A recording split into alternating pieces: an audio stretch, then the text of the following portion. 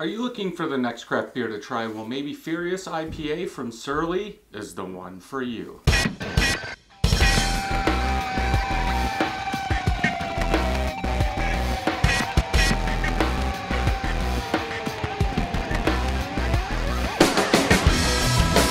Welcome back, everybody. So today we are going to try Furious IPA from Surly Brewing Company.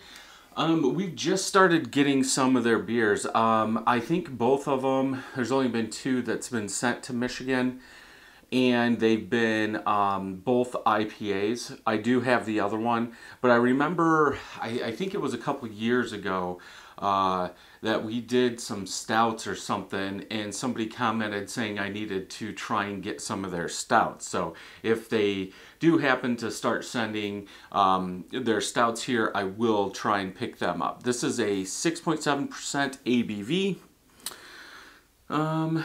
Canned on date is 9/19. I did pick this up at Hoffman Street Grocery in Three Rivers, $2.29. I think this beer, it has changed. I did look on YouTube just real quick because I thought I remember seeing this, but it had beer. So I was actually trying to see if it was two different ones. Now Untapped just says Furious. It doesn't say IPA, but some of the thumbnails on Facebook, it says beer. So, and there, I believe they were 16-ounce cans instead of 12. But the other IPA I do have from them is a 16-ounce. So let's go ahead and get this open, see what we think. Then we'll check the back to see what hops and malts maybe that are in this. It's actually a little darker than I was thinking it was going to be. So I'm guessing we are going to get, they are using like Crystal 60 or something in here. Man, I can smell the hops already. Off-white, almost orange, light orange colored head, small medium bubbles. 2 fingers of head. Bubbles on the side are mainly compact, like dish soap. It's weird. I poured down the center, and just on the side there's bigger bubbles, so it must have like leaked. That's what I was looking at, because I was going to say, well, it's kind of both, but I only really see very compact bubbles. Color is very like a burnt orange color. I don't know if it's the light position, but it almost looks like the bottom of it is like a yellow orange, then the top of it is like a red orange. It has to be just how the light's coming off of it. I do see protein settlement in there, some bubbles coming through. I can see through it, but it does have that hazy quality a little bit to it. Yeast and protein floating in there.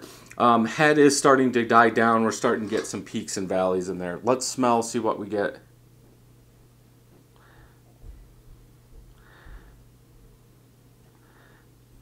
Citrus with some pine in there, a little sweet malt, maybe caramel in there.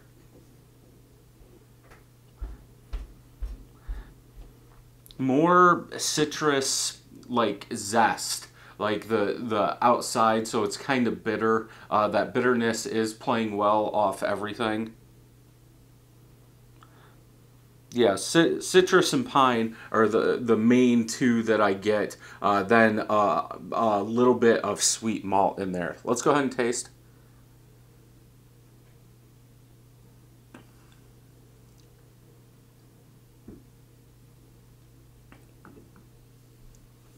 Sweet malt. A little bit of citrus in there, goes to the back, big bitterness.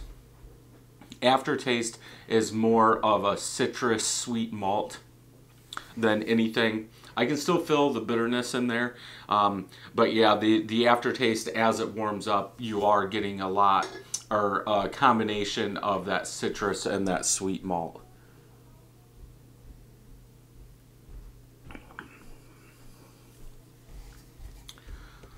Maybe a touch of floral in there. Not knocking it, but it almost tastes like it's an older IPA.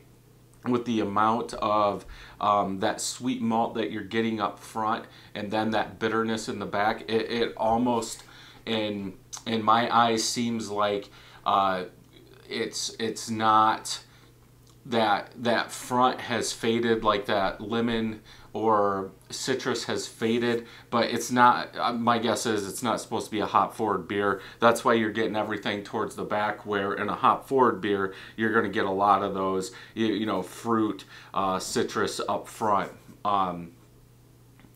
It's just weird how I was trying to pull that lemon out of the smell, and it's really a malt bomb up front until it gets to the back.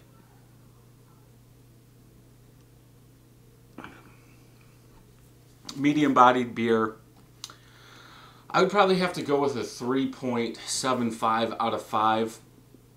I think that malt character is a little overdone. I know it's not a hop forward beer, but it just seems like they could have toned down that malt up front, that sweet malt up front. Maybe that's what they're going for, and if you're into that, then this is probably a good beer for you.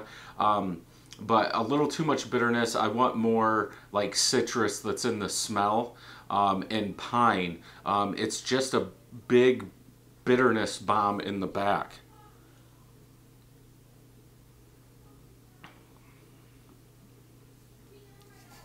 I'm getting a touch of floral too in there. But yeah, 3.75 out of 5. Let's look at the back real quick. Imperial Red Ale question. Hoppy Red question. Yeah, citrus, pine, caramel. So I was pretty much on. I don't see any thing. It doesn't mention like a floral, but I do get some in the back. Let's go ahead and check Untapped, see what they're saying. So 28 of my friends have rated it 4.01 out of 5. 123,000 people have rated this average 3.90.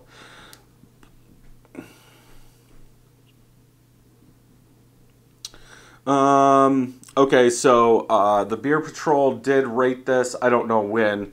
I can click on it real quick. It looks like he has the 16-ounce can. Yeah, definitely an old school IPA. Now he's saying it's more. It's actually more of a hop forward amber ale. I don't think in an amber ale it would be that hoppy bitterness, piney in the back, but he gave it a 3.75 also. So we're on the same page there. They do use Golden Promise in this. But yeah, overall, I think if you're more of an old school IPA fan, like Joe said, I think you will like this one a little bit more. I don't think it's very well balanced. I think there's too much sweet malt up front, than too much bitterness in the back. I want some more of that citrus level toned up, maybe in the middle of the palate. But like I said, the aftertaste is just fine, but I think the taste, for my tasting, needs to change a little. So if you like this video, thumbs up. If you don't, thumbs down. Make sure you hit that subscribe button and ring that bell so you know when new videos are coming out. And until next time, happy brewing.